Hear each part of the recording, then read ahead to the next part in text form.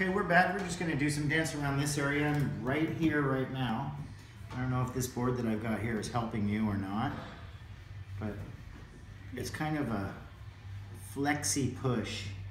I flex right into that area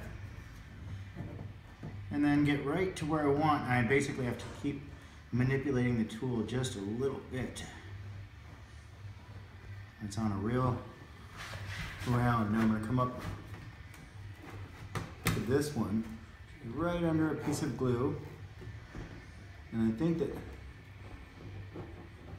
as I do this dent, it might pop that glue out.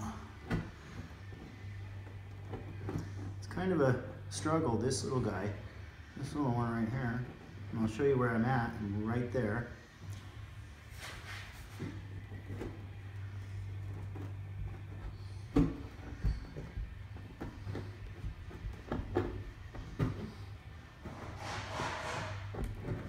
And now it's just a high spot, so since I'm still on that one, it's the one that's bugging me.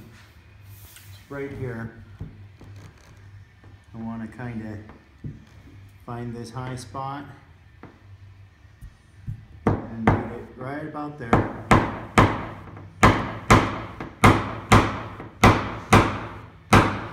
I'm pretty sure that's really loud. Sorry about that. It is, like I said, it's kind of right up next to a brace, so it's got a squishy tension every time I get pushing. It wants to pull away from that glue that's holding it to the brace. So it's kind of a different little dent. I've got a little high line right here. The front side of it, that actually flattened it out a lot. And now I can basically just go back with my tool and get right on it. There we are. And I was gonna do about 4 or 5 dents, but looks like we spent most of the time on this one right here. I do appreciate you all taking the time to watch the video. If you would, hit that subscribe button for me. It does a lot for the channel. Helps me out. Makes me feel good about myself.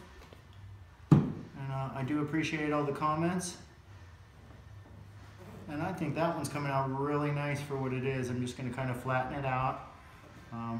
We had 100 dents on this hood, so as long as we can get it down to maybe 1, maybe 2, instead of 100, it'll look real nice.